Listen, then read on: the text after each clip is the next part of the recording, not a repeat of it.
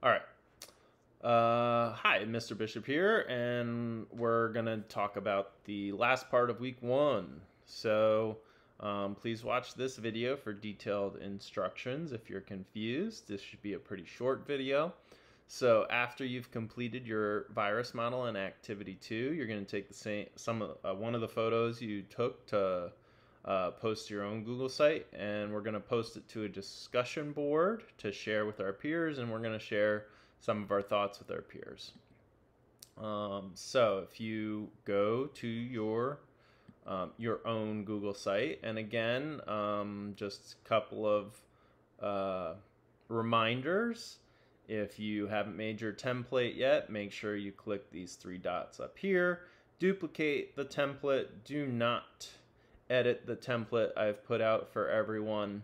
And then also make sure you are going here and sharing with others, and then sharing with wbishop@sandy.net so that I can see your Google site. I think there's still some of you out there that may have duplicated the site but not shared it with me yet. So thank you for all of you. I'm seeing more and more sites each day. Remember, I'll be grading stuff on a weekly basis, so if you don't see extra credit points right away, just remember, give me 5 to 7 days to go through and update stuff as you're completing it.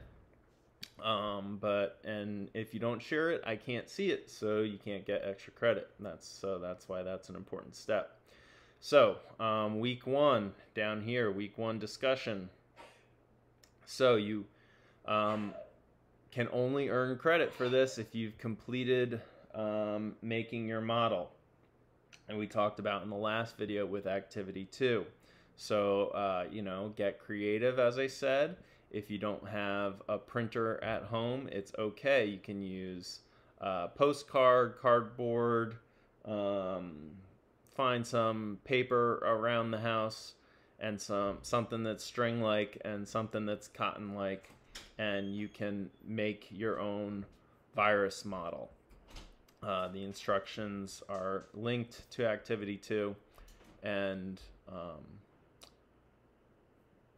use your imagination, create those models, and then once you have those models and a photo of it, go ahead.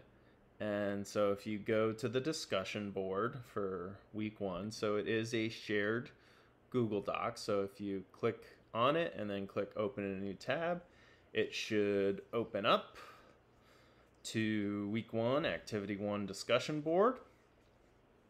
And once it loads up, just a quick reminder about discussion board behavior.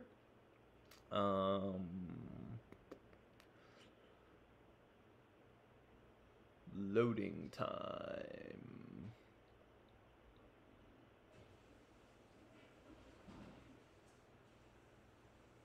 So, distance learning week 1 discussion board. So, make sure your response is unique. Do not copy and paste your peers' responses.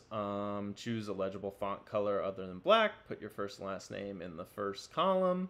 So, that's over here. So, you'll put a picture of your model right here.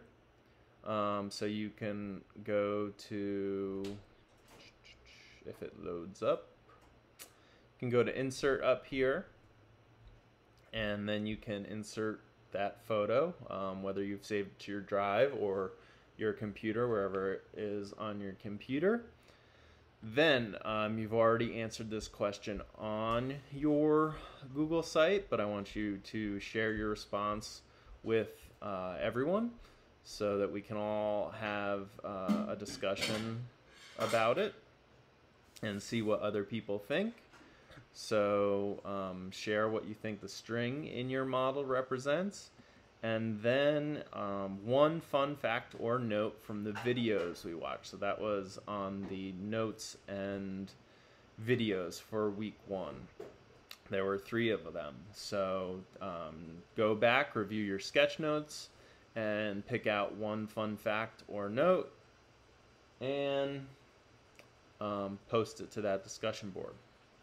Once you've posted your picture, what you think the string represents, and your fun fact or note from the videos, you have completed week 1 of distance learning. So give yourself a pat on the back or a high five, whatever, you know, your celebration of choice is.